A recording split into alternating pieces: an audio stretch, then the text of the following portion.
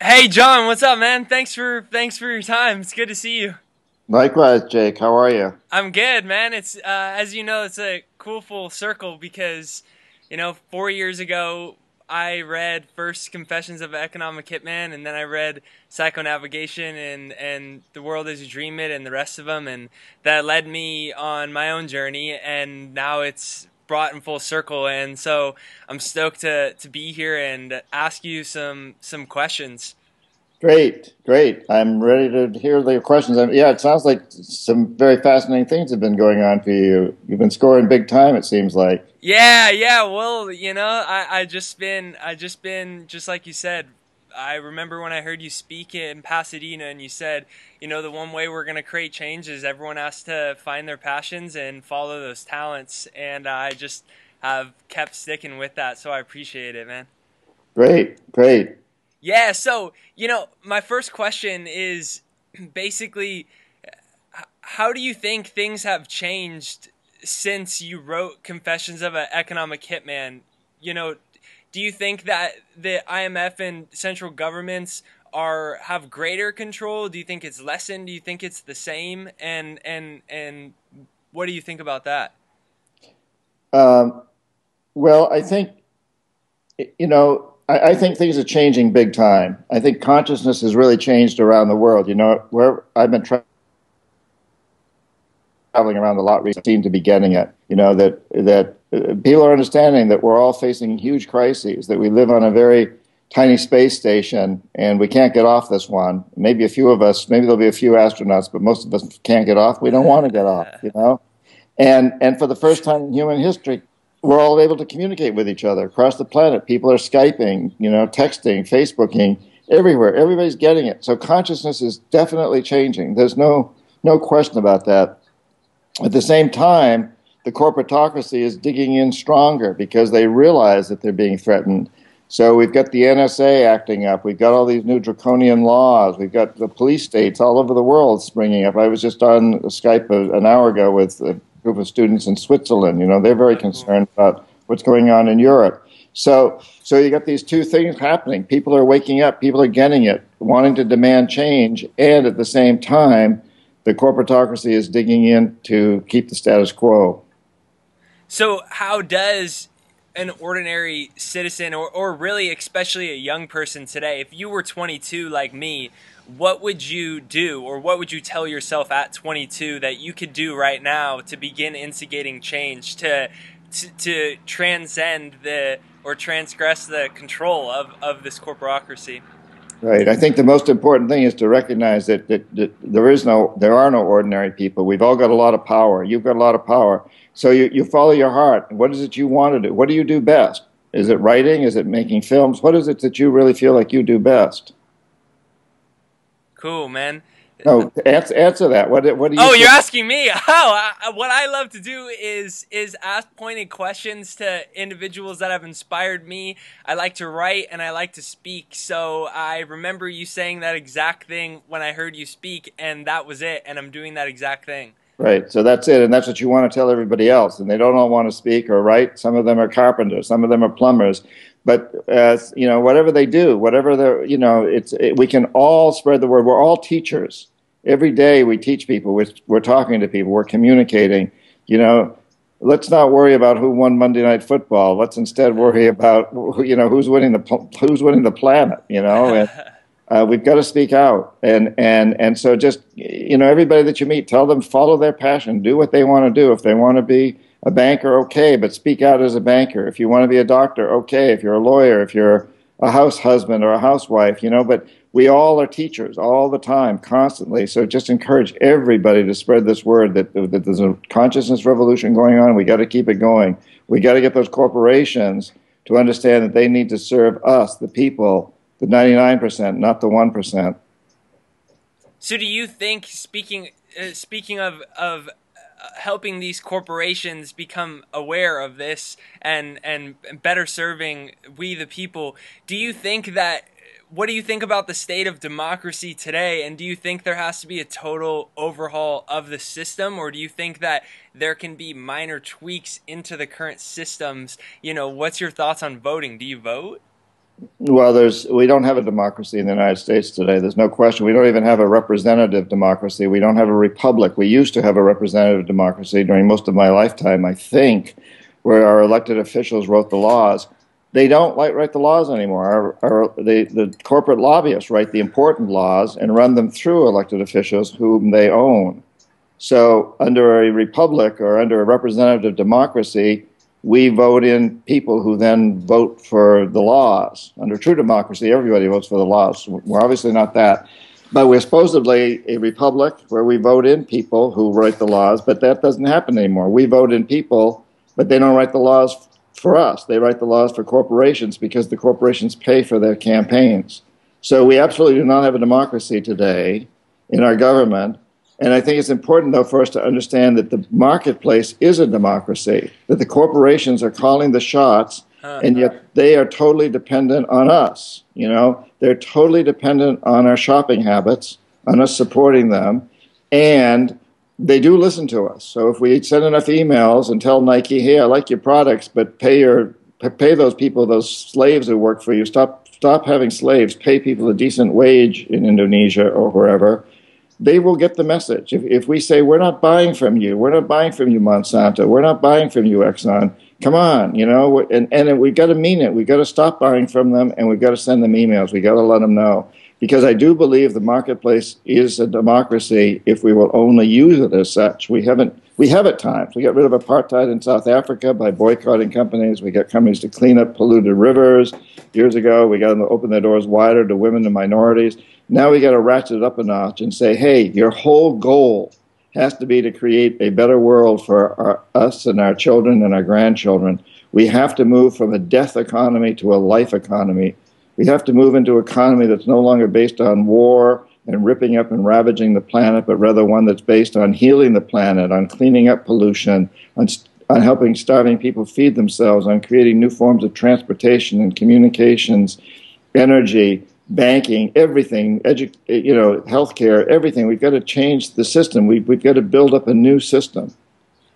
Right. Yeah, I'm with you. I had a few questions off of what you said, and the first thing, to go back to the beginning, was, you're talking about how we used to have a republic, and I could be wrong, but to my understanding, a republic is when democracy is when the individual loses their sovereignty to majority rule, and a republic is where they still maintain their sovereignty even amongst a majority consensus.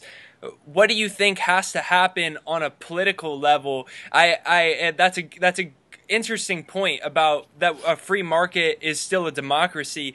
But what do you think has to happen on a political level? Do you think that when we start making shifts on the market, then naturally Congress and politicians, that will naturally shift, because then these mega corporations that are funding all these special interests and campaigns will then no longer have as much power because people won't be supporting them as much? Well, yeah, first of all, I think the move to amend is very important. We've got to get a constitutional amendment that takes corporations out of the political process so they can no longer finance. But it's not just corporations; it's wealthy individuals. It's got to, the spending on campaigns has to be limited. And I don't know that that's ever going to really happen until we convince corporations that it's in their best interest to make that happen. So it's kind of a catch-22. I think why I say the marketplace is a democracy, because in my definition, a democracy is actually, in a true democracy, everybody votes on everything, on every major issue. Everybody votes. Greece was like that, apparently, ancient Greece, where everybody voted. In a representative democracy, which sometimes is called a republic, we elect representatives to vote for us on all the issues, on the laws. And that's how the United States was set up. That's how the founding fathers did not trust the majority of the people to be able to be educated enough to vote. So they said, hey, we're going to let the people vote on who can vote, basically, right, on who can make the laws. But even that's not working anymore. It's because now our representatives don't give a shit about their, the people who vote them into office. Once they're in office, all they care about is the people who are going to finance their next campaign. And they know that if they get the proper financing, they'll win. If they don't get the proper financing, they don't stand a chance. So do you think then that what has to happen is there needs to be, do you think what has to happen, that funding has to come from the majority of the population in order for elections and campaigns, and we have to take out all that major funding? These immediate solutions that we have to, how do we get to these immediate solutions like that? Well, first of all, I think going back to the other, I think so. The marketplace actually is a true democracy where we all do vote. Anybody who shops is voting. Yeah, that makes sense, and I think that's a great point. But we also but we have to actually cast a ballot. It's not enough just not to buy from Chevron or Nike. We have to send an email to Chevron saying, hey, you were found guilty. You lost a lawsuit for $18 billion against Ecuador. You're refusing to pay. We're not buying from Chevron until you pay up and you clean up that terribly polluted rainforest. And we need to send emails to Nike and say, hey, we love your products, but we're not buying them until you pay your workers a fair living wage. So it's not enough. It's not enough just not to buy from bad companies and buy from good ones. We have to let the bad ones know why we're not buying from them, and the good ones to know why we are, and encourage them. Let's tell Nike, hey, we're really happy that you took oil out of your glues and replaced it with water-based glues, but you're still using slaves. Come on, guys. Right. And so it's really important that we send these messages out. The voting process in this particular democracy is twofold. It's how we actually shop, and also how we have to let them know. We actually have to cast a ballot and tell them how we're shopping. Yeah, that would be interesting to get some major professional athletes behind something like that as well, that are these faces of these companies too. Something else that you mentioned was about healthcare, and so what's your thoughts on the Affordable Healthcare Act in the U.S., and what do you think about it? Well, we obviously need a real universal health care. I mean, that's what we really need, is where everybody has health care, like so many of the other countries in the world do have much better programs than we do. Many European countries, Canada, we all know the list. We need something like that. It's unfortunate, I think, that it appears that Obamacare has been a catastrophe. Yeah, right. It's not just the internet; it's that people were told that they could keep their old insurance policies; it wouldn't cost anymore, and that doesn't seem to be happening. I'm not sure what's behind all that, but it doesn't appear to be a very good system. And yet, that shouldn't discourage us from saying that what we really need is universal health care. We need that badly. It's outrageous to have the wealthiest country in the history of the world have so many people running around that don't have any legitimate health care. No, and it's a huge burden on all the rest of us, because when they do get sick or they are in emergencies, hospitals take care of them, and then we, the taxpayer, pays for it, and we pay a lot more than we would if everybody had insurance. So you spend a lot of time, something that I really appreciate with you is that you do spend a lot of time with young people at colleges and things like that. And what do you see as, how do you think that tuition in colleges and stuff like that needs to be set up? Well, it's ridiculous, to pay so much, and it's just part of the system that kids come out of college, young adults come out of college with all this debt. So, somebody goes to business school or law school because they want to really do good work and change the world, make a better world, but they find they've got all this debt and they can't do it. They end up they feel that they have to go to work for a corporation, but they say, hell, I'll work for this corporation for 5 years and then I'll pay off my debt. But what happens is they go to work and then they fall in love and they get married and they want to have kids and they need a house. So they take on more debt. So at the end of the 5 years, they've not only not paid off their college debt, they've taken on more debt. And the corporatocracy knows this. So it's a system. It's like the debt that was imposed on third world countries when I was an economic hitman. It's the same system that's keeping young people their nose to the grindstone. They're making them pawns of industry. We get out of that. When I'm speaking at colleges, when this question comes up, I tell students, listen, you all ought to organize if across the nation you all organize and refuse to pay your debt, That's a good one, John. I We'll really, get that one going. yeah, do it, Jake. It'll work. I mean, if you can, if you can convince 100,000 students with big debt not to pay it, something will happen. I'm gonna make a really nice. That's a great idea. I'm gonna make a really nice produced video and get it really high quality and see what we could do with it. That's a really awesome idea, John. And see if we can get some people to post that around. That's great. I think a lot of people might do that because you would just need enough people to where they wouldn't be able to micromanage everything that's happening. Right. That's interesting. That's a good one. Talking about everything you're doing. Something I just spoke at this big public high school to the seniors down in San Diego where I live, and the big thing, of course, whether people are all ages, but especially young people, is fear. And let me know, just give me a signal when you got to get going. I know you got a lot going on, so just give me a signal. Yeah, get about 5 more minutes. Okay, cool. So this will be a good last segue.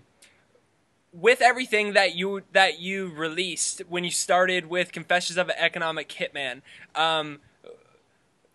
was your people talk about how people that always leak really in-depth information, their life is threatened or things do happen? Has that happened to you? A lot of young people are scared about how people are going to think about them. Did you even get so far as the fear of death? When I first started writing the book in the early 80s, I contacted other economic hitmen and jackals to get their stories in the book, and then I did get threatening phone calls. They threatened my life, and Oh, wow. I was, yes, absolutely. I knew what they would do. They threatened my daughter's life, she was born in 1982, so she was very young. So that had a huge impression. That's why I didn't write the book. That's why you stopped for a while, right? Right. So right. what made you have the strength to get beyond the fear of what could happen? Because we always think, what could happen if I do this, and then we don't do it. Yeah. So 9/11, and I'm in the Amazon at 9/11. Although I didn't write the book, I wrote 5 other books on indigenous people. Right. And I was in the Amazon at 9/11, but then I went up to ground zero, and as I stood there, I knew I had to get this information out there. It was imperative. But this time I decided not to tell a soul I was writing it. Didn't contact anyone. And I get the whole manuscript written. I didn't write a proposal. I didn't get it in advance. I wrote the whole manuscript, got it in the hands of a very good agent who got it out to the publishing houses. At that point, it became my insurance policy. And even now, I know that if somebody shot me today, my publishers would probably be very happy. I know. Because Hopefully it would sell millions more copies of the books. I'd become a martyr, and they know that. So if you're going to be a whistleblower, don't threaten to blow the whistle. Get all your ducks in order. Get all your information someplace where it's safe, and it's obvious that if something bad happens to you, all that information is going to just be blown sky high. And then blow the whistle. I think Snowden was pretty smart to have made this announcement. While he was in Hong Kong, and he's obviously being taken care of in Russia. I understand he's living quite well in Russia now. I don't know the details. The WikiLeaks guy, Assange, was a little different. He didn't play it quite so smart, so he's stuck in a broom closet in the Ecuadorian embassy in London now. But I think being a whistleblower and getting that information out is essential. I really encourage people to do it, be smart about doing it. But when it comes right down to the final analysis, also I think we've just got to have courage. What can they really do to you? All of our heroes throughout history, most everybody has heroes who took big risks and sometimes got punished for it. But we respect them for that, Martin Luther King is a big hero to a lot of people. Jack Kennedy, Robert Kennedy, they died for their causes. I wouldn't mind going the way of one of them. I think that's not a bad. That's not a bad way to die. It's a lot better than suffering through cancer for 2 or 3 years, or a stroke, or whatever. MS or Parkinson's, I'd much rather take a bullet for a really good cause and serve notice on history that I'm now a martyr. and to quote that Bill Hicks at the end when he says, "And those people come out and tell the world of these things, and then we kill those people." So if they kill you, then we can use the money, the millions that they'll sell, in order to pay off college loan debts too. Yeah. So I don't think the college loan debt should be paid off. I'm just messing around. I agree with you. I'm gonna make this video. Let the bankers pay the college loan debt. No, I'm with you. And you know, just to wrap this in full circle before you head out, you know, what I really got from what you said at the end there was, you felt everyone has a different thing that they're sharing, whether it's just their talent in an album or a book or a painting or so far as blowing a whistle or going to help homeless people. And we all feel fear about doing something that maybe is off the prescribed path of society. And so for you, it seemed to me that what you're saying is, when you realized that you had something of value, that it became an obligation, that it was a sense of responsibility and obligation that you have to do this. Right, right. Yeah, absolutely. No question about it. Cool, John. And Jake, I would just like to say, you know, I don't know when we first got together. It was 3 years ago. Yeah, it was about 4. Yeah, I drove like 5 hours to see you speak. Yeah, you impressed me a lot. You've matured so much in those 4 years. You know, you've really developed a style and a great level of maturity and eloquence that I deeply appreciate. And I just wanted to say that you're doing great stuff. So just keep it up and keep up that enthusiasm and passion. That's what changes the world. Thanks, man. I really appreciate it. You know, as you know, it's super cool. You know, you really touched me, and so to see the full circle's neat. And I'm gonna steal your idea and make that video to college kids. I'll shoot it your way. So thanks again, man. I really appreciate it. I look forward to seeing it. You're welcome. Thank you. All right, John. Bye-bye. Yeah, man, you rock. And what's your grandson's name? John? Is it John or Grant? Grant. Oh yeah. Okay. Cool. Tell Grant. Hey. Okay, will do. Right on, brother. Thank you, John. You too.